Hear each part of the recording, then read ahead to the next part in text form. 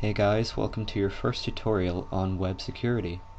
Now for this series I'm going to be splitting it up into a bunch of different mini-series. The first one we're going to be starting with is SQL injection and how to protect yourself against SQL injection. Now SQL injection is a method of exploiting the database on a web server to make it run malicious SQL code which has been input by the user or the quote-unquote hacker. So today I'm going to show you guys an example of this on this sample page which I've written up down here. This is just a simple PHP page called find a user, as you can see. Pretty much all it does is allows the user to input a username that they want to find in the database. In this case I'm going to input test2 because I know that's a valid user, and it allows them to submit this, and then PHP will go and run an SQL query on the database, which will just output the username, test2, and the email address of said user, which is stored in the database, test2@test.com. So you can see this is a pretty simple page with a simple database query being run to check if the inputted user exists, and then output their email address. This is the page which we're going to exploit.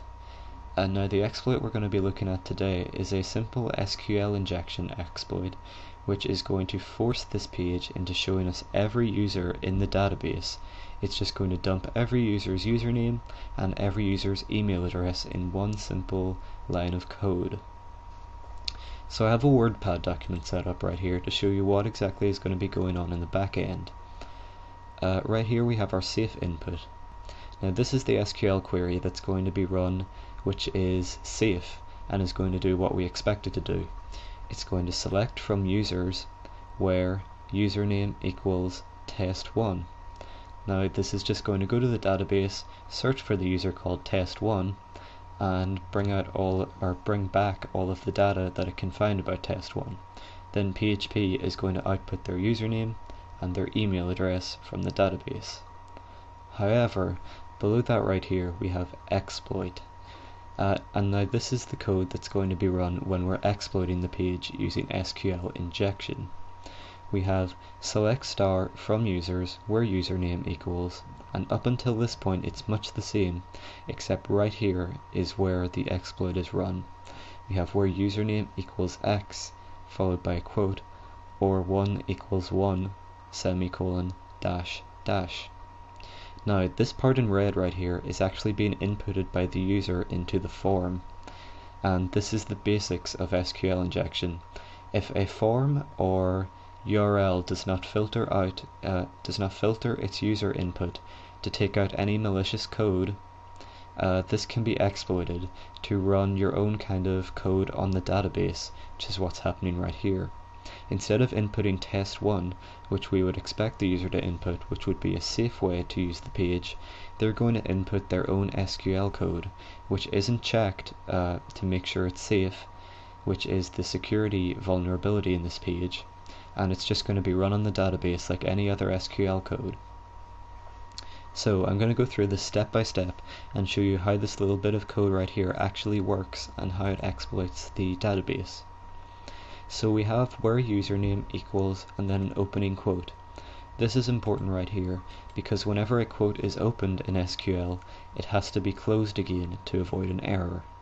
So the first thing that the hacker, so to speak, inputs is x followed by a quote to close this quote right here. That means that anything beyond this quote is going to be run as SQL. If they didn't input this quote right here, it would simply be searching for the username x or 1 equals 1 semicolon dash dash, which obviously isn't a user in the database, but this wouldn't be SQL injection. It would just search for this, then come back and say, no, we couldn't find that user, sorry. But because they've inputted their own little closing quote right here, that closes this section and then moves on to this section, which is just going to be straight SQL. Now, this section simply says or 1 equals 1. So now if we take a look at the query as a whole, what's happening now is it's selecting from the users table where the username equals x or 1 equals 1. Now because 1 equals 1 is always going to be true, no matter what, 1 is always going to equal 1. That means instead of just selecting where username equals x, it's going to select every single user in the table, because 1 equals 1 is always going to be true, and that kind of negates our where username equals x right here. Then we have a semicolon, which just tells SQL that that's the end of this command. Certain different kinds of databases will allow you to execute another command on top of this following a semicolon, but the database that I'm using for this tutorial is MySQL 5.5 with PHP, which does not allow you to use what's called stacked queries, which would be another query following the semicolon right here. But there are ways around this, which I'll go into in later videos. But for now, just know that the semicolon is ending this statement. Now, we run into a problem right here.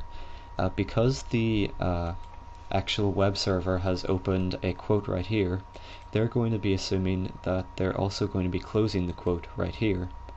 But that's going to cause problems for us because we already closed the quote here, which means this is opening another quote instead of closing the one that was already opened. This would be typical normal behavior for the web server if we weren't exploiting it. This would be closing the quotes and the query would run fine, but because we already closed it, this is opening another quote. That's why we put in a comment right here. These two little dashes simply tell SQL that the following all the following text on this line is going to be a comment, and you should ignore it and not parse it as SQL code. It's just something that we've put in there as simple text, and don't execute that on the web server. That's what these two dashes right here mean. So this quote right here is going to be effectively ignored by SQL because it's been told that it's now a comment. So if we copy this exploit code right here and paste it into our username field and submit this, boom, just like that, every user in the database table has been outputted to the browser along with their email address.